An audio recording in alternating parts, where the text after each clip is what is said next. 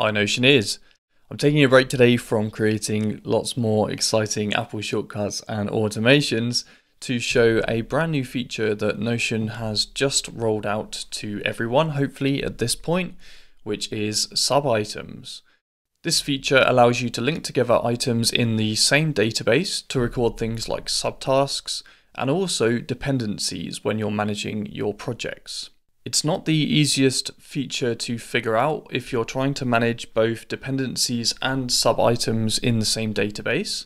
So I'm going to show you how you can set this up to make the most of the new functionality without coming up with a design that doesn't work quite as well as it should.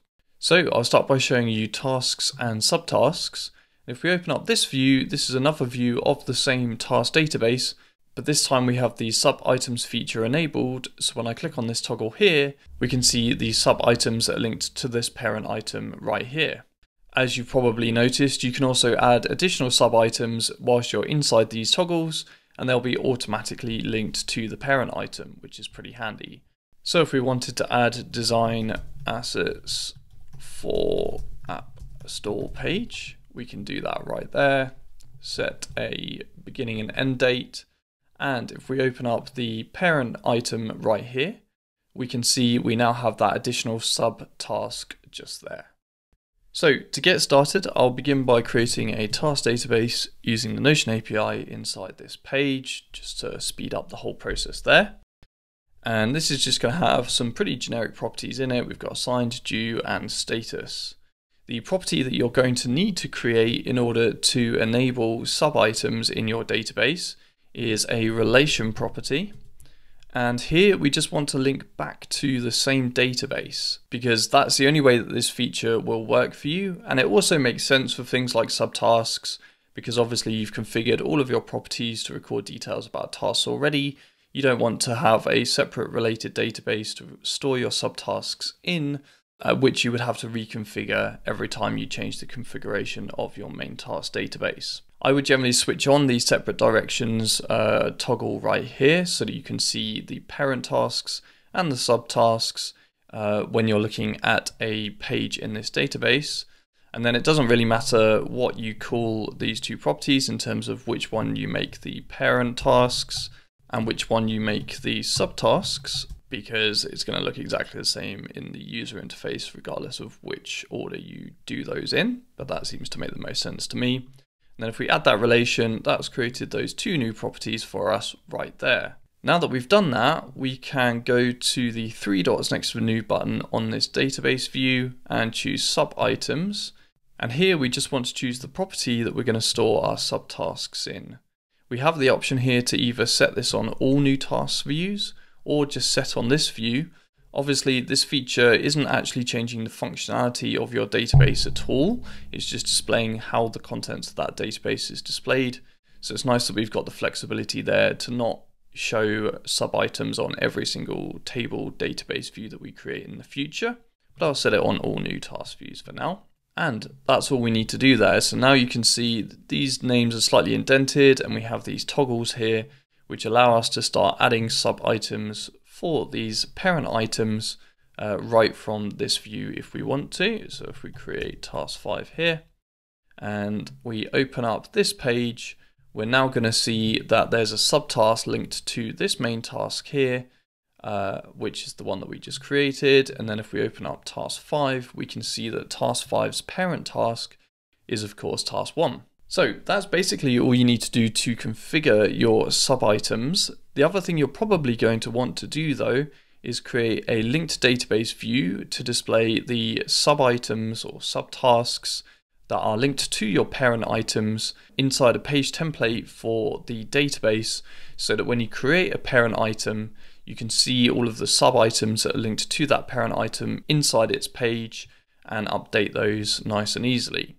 So the fastest way to do that is first of all to copy a link to the database itself, go to the down arrow next to the new button on the database view, and then if we create a new template, we can call this new parent task template. And obviously you just want to name that with something that indicates that it is going to be the template that you apply to your parent items only. And then once we've done that, we can make the page full width just to give ourselves a little bit more horizontal space to work with when we're viewing the contents of this database view. Then if we paste the link to the database into here and create a linked view of the database, that's the fastest way to add that linked database view to your page. Then we can create a board view, for example, and we probably want to group this by status. So that's worked quite nicely for once. We'll switch on coloring the columns, and I'll just reorganize those so that they're grouped just like that. We can choose which properties to display on this database view, so we'll show who the task is assigned to and when it's due, just like that. Next up, we just need to filter this database view based on the relation to the parent tasks, and then we want to select the parent task template, which is obviously the name of the template page that we're inside right here, as the filter criteria, and add that as an advanced filter just to keep that out of the way, and save that for everyone. So what that's going to do is create a self-referencing filter for us, which will automatically update every time we apply this page template, and this filter will update to pick up the name of the page that this database view is inside, so that you automatically only see the subtask linked to your parent task inside this database view. And when you add additional subtasks to this database view, they'll be automatically linked to the parent task as well. Then I'd probably hide the database title, and we can add a nice quick label like subtasks there, just to avoid anyone finding themselves in the wrong place by mistake when they're using this database view. And that's it. So if we go back to our task one here, let's open this in full page view and apply that page template.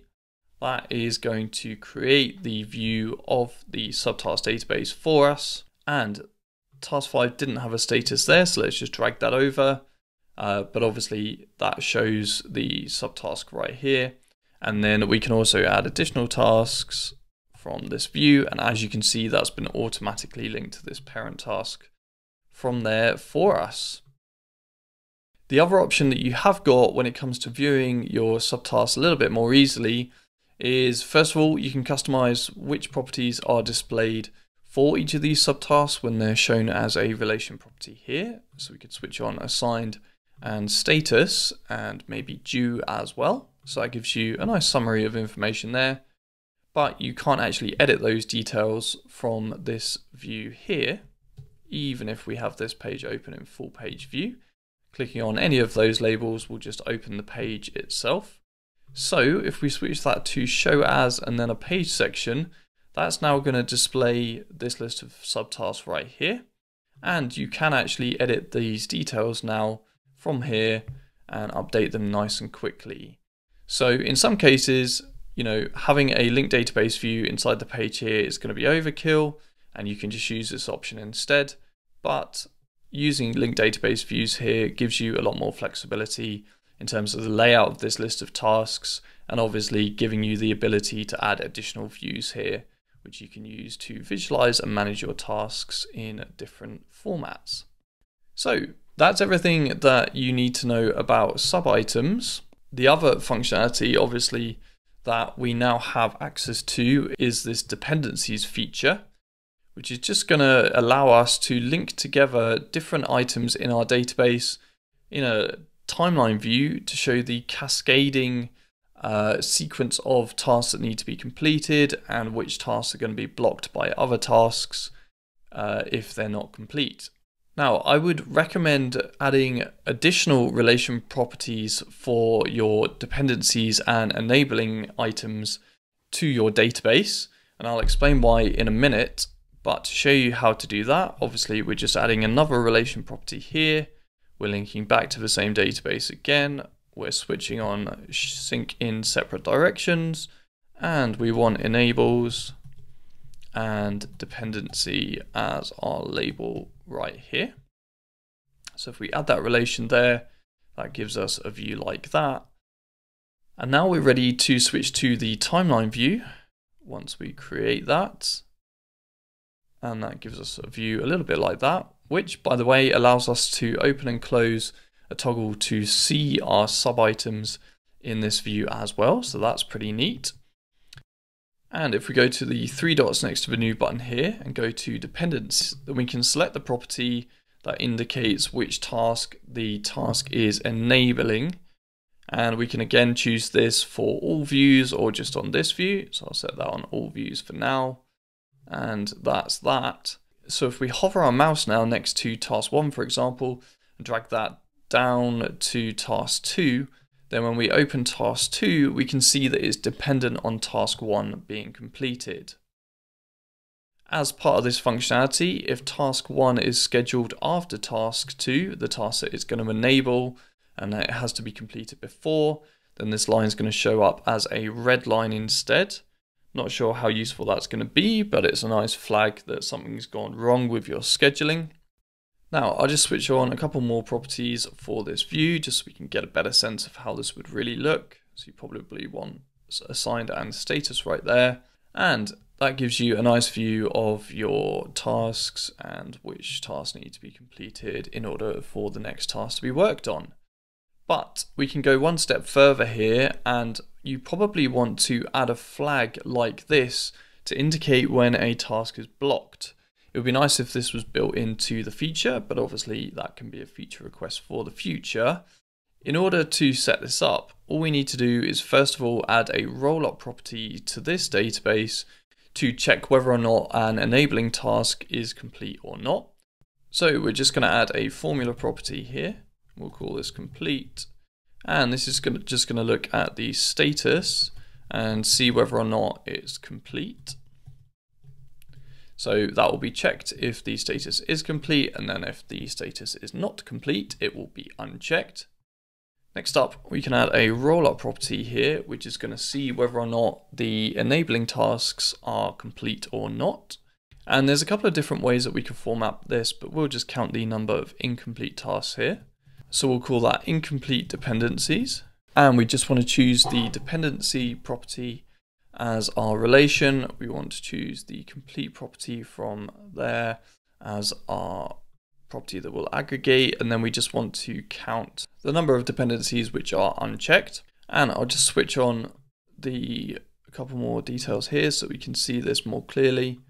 So we know that our dependency here is complete, but if we just change that to incomplete now, then go back to our dependent task, we can see that the incomplete dependencies now is showing as 1. So now we can add a formula property to indicate whether or not this is blocked. We'll call that block check. And that would just be number of incomplete dependencies is greater than 0. So this is blocked. We don't really need this additional property in here. We could incorporate this logic into the next formula property that we're going to create, but it's nice to have it there for other uses as well sometimes. So we'll create another property here called blocked, and we'll reference the blocked check, and we'll do if that is true. Writing your formula like this automatically assumes that this criteria is looking for a true value, even if you don't type the equals true bit. Then we'll do a stop emoji right here and an empty space if there's no blocked items. So now that shows us that icon right there. I would hide all of these sort of admin properties from this page view just so that they don't get in the way at all. And maybe move that blocked property up to there just because it makes more sense in that context. We can also hide the complete property right there. And so now if we go back to our timeline view and go to properties, we can add this blocked formula property right there. And that's going to give us a nice clear stop sign if the task, which this task is dependent on, is not yet complete. So if we mark this as complete now, then we're going to see that stop sign disappear for that task because we're ready to work on it. And once again, we could update the way that these dependencies are displayed. I probably wouldn't add a linked database view for these, but we can show this as a page section just give ourselves a little bit more space to view and update this content inside, just in case we decide to do that at all as well. Now, I mentioned that I would explain why you don't want to use sub-items and dependencies with the same relation properties. Let's go back to the timeline view at the top of the page here and select parent tasks as our dependencies, like that. And then if we go back to the tasks view right here, we can link these to the parent task. So we'll do that there. And now we have a nice flow diagram showing that these two tasks feed into this one. But if we then want to say that this task needs to be completed before this task can be completed, when we open up this page, we can see that there's a dependency there on submit to the App Store. But also, if we go back to the task and subtask view, everything is now a subtask of this main parent task here.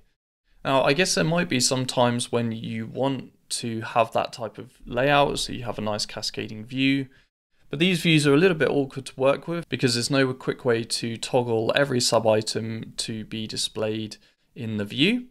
And you might not want to show this as a sub-item of this item. Obviously, you can imagine if you kept on linking more and more tasks together like that, you would end up with a very deep tree of nested items underneath your one final parent item. I have, of course, incorporated this functionality into my simple project management system template already. So check that out if you're looking for the foundation of your project management system, something that's fairly easy to set up, but has a lot of the functionality that you're going to need there for you to build on as you customize the system and make it your own. I hope that was helpful. Just let me know if you have any questions at all in the comments. And check back here in the future for more updates about new Notion features, new templates that I'm creating, and new automations.